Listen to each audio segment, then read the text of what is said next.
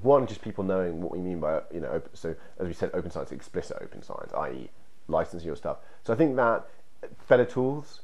So and some people say, funders could say it's a default. I mean, so there are there's carrots and sticks. So carrot is just people knowing about it. I think a bunch of people, let's call the alpha adopters, who just if they knew it would probably do it. And we're working on that. That's what the working group on open science, the OKF, does or whatever. And one could certainly just with it's completely unfunded. If we had a little bit of money even for that, there's a lot more. There's a lot more. There's just with a very small amount of money, there's a lot more doing it. There's very few people. The people at the moment going around telling people about open science tend to be, basically doing it in their own time and with little coordination. That even a small amount of coordination there can make it go a long way. You could just write a glossy A4, PDF and give it to people and tell them what open science is, which I don't think we've even yet done, but it's very obvious. So I think there's just telling people, telling people what the Panton principles are, telling them what open science is. I think kind of there's that. There's kind of the other incentive, which is some better tools. So if you want to put out data, I think there's kind of then on the kind of stick or carrot stick aspect of it is, I think it would be, journals and funders could get much stricter. They could say, right, if we're funding stuff, it's going to be open data, in the way that, for example, JISC, at least in its projects now, really requires open source. I think it should require open content, open data. And by the way, that doesn't mean Creative Commons. That means open. That's the set of, that's like, not all Creative Commons licenses are open or whatever. So I think that could be required, be it at JISC or at funding agencies. They could just, if every funding agency in the UK, like national funding agency, simply said, you must do open access or we don't fund you, guess what would happen? Or, you must deposit, or you must deposit data in this way. Now, obviously, for that to work, they need to have somewhere they can deposit data, and they need someone to deposit publications. I mean, the publication thing is relatively easy. It kind of is very easy to, you can put on your website, for God's sake. But I think for the data, it's slightly a little bit more challenging. And the other thing, though, is not just you need someone to deposit. You want to start finding ways, and, again, we're doing this with CCAN, that's useful. I mean, just depositing a huge bunch of data, it could be very useless. You need to find ways, rate that switch good, have a bit of a quality assessment. Does it even have a README, a documentation? Maybe just even have people, maybe have some way to kind of, check that, 50 people are what, in software, these number of people are watching this repository. So who's watching this data set? The other thing I think would maybe be recognition for producing data sets per se.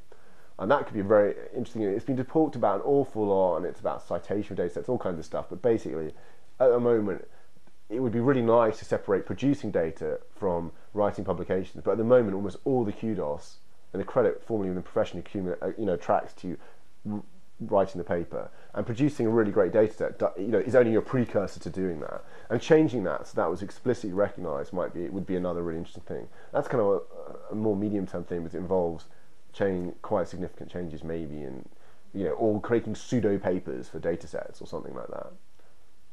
Yeah, so carrots and sticks.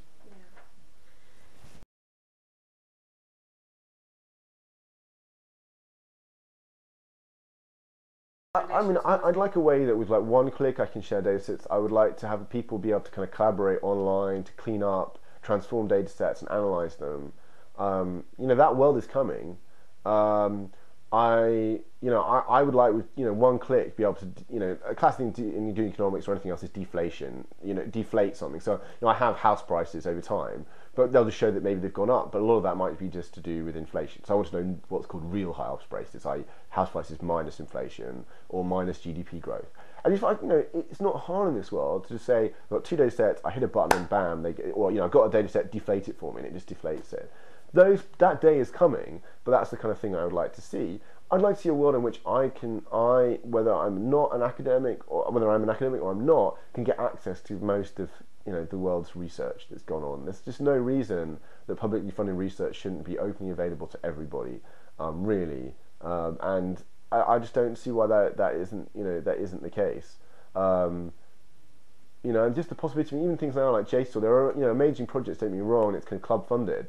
But JSTOR did all the text OCRing, and they've now got some system where you can maybe get stuff out of their OCR. You can kind of get an API access to the back end, but they didn't put out the text things that they did, maybe because of, because of the restrictions of the deals they had with the publishers. But that kind of stuff, just access to the raw text. Why was it a big deal that Google's Ngrams, like there was a paper a year ago, they got all of the stuff in Google Books and done an analysis on. I remember thinking about that, 2, 3 years ago, and I'm sure lots of other people did, that you could do that, and I had a data set here of titles of books. But why, to be frank, it wasn't a hugely conceptual idea. Why did it only happen last year? Well, because Google had access to all the books, they'd done all these deals, and they did that paper then with some people. Great, but there's no reason that couldn't have been done by a load of people before, and it can't be reproduced by anyone else because they don't have access really to Google's system or API, and that's to do with, a lot of that is to do with intellectual property restrictions on the underlying content. I mean, obviously that's more complex than that. That's like all books, and there's a lot of copyright restrictions. But for public research, why isn't just all of that available for people to do those kind of analyses, or trends, what's going on? You can just imagine so many things even just, that would just be interesting, just even as both research and as guidance to policymaking. What topics are trending up? Where are they going? What do patterns of, what does it look like when new disciplines emerge? All of this kind of stuff. And you need access to the literature just to do that even kind of quite hardcore, bibliometric, scientometric analysis. And that's something I'm personally very interested in, so I particularly like it. Anyway, yeah.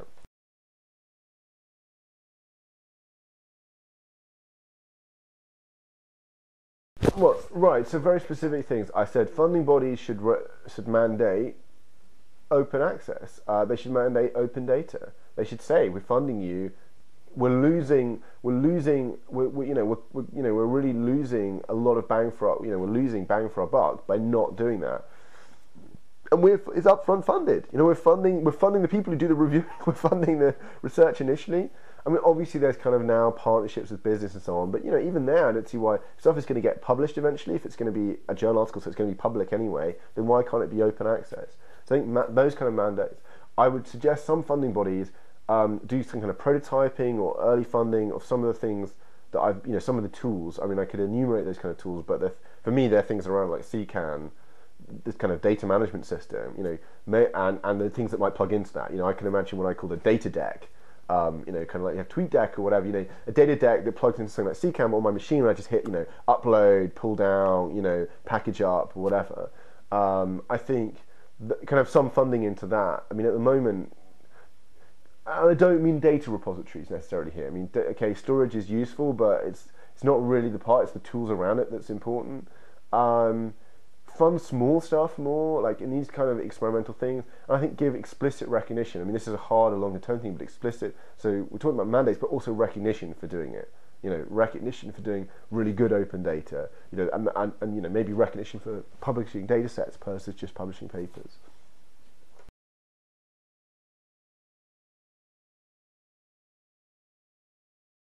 Right, well, I guess for the magic wand, I'd say every both past and future scientific and social science, research publication would be digital, online, for everyone to access. And that, by the way, involves a lot of digitization. That's one of the costs that people do have to recoup, is the digitization cost. Going back, so one of the reasons it's sometimes difficult. But that would be, I think, magic wand. That would be it. I mean, second, I guess, it would be some what I call a data hub or data management. So be somewhere where I could just explore seamlessly. Go give me GDP for US quarterly from 54 to 68 or whatever. Give me this other thing and just now show me the graph or whatever. Now run the regression. I think that now that's actually just really hard. It's much harder than it seems conceptually when you say it. But we're getting there, and things like CCAN are going to help make that a reality, I hope. But I think the biggest one, the magic one, would just be to have all that material that so far man's accumulated, and humankind, I should say, humankind's accumulated, scientific knowledge is largely encapsulated now in publications, you print, and have all of that digital, all of that available. And also because the things you could build with it, you could all interlink it all. You could allow people to, I say, show me my friend's footnotes, show me my friend's interlinking. You have a project called Annotator about it.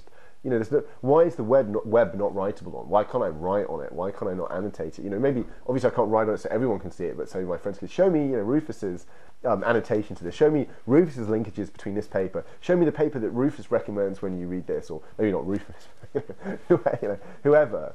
So I think those things would happen very quickly once we had open access to all that material. Okay, is there anything else that we haven't covered that you want to say to these funders, strategists, and policymakers out there. Well, remember what open means. Open equals the open definition: freedom to use, reuse, and redistribute. That's all. That's all you take from this. That's what you mean by open, and that's what the scientific community, in some sense, is implicitly about. Let's make it explicitly happen.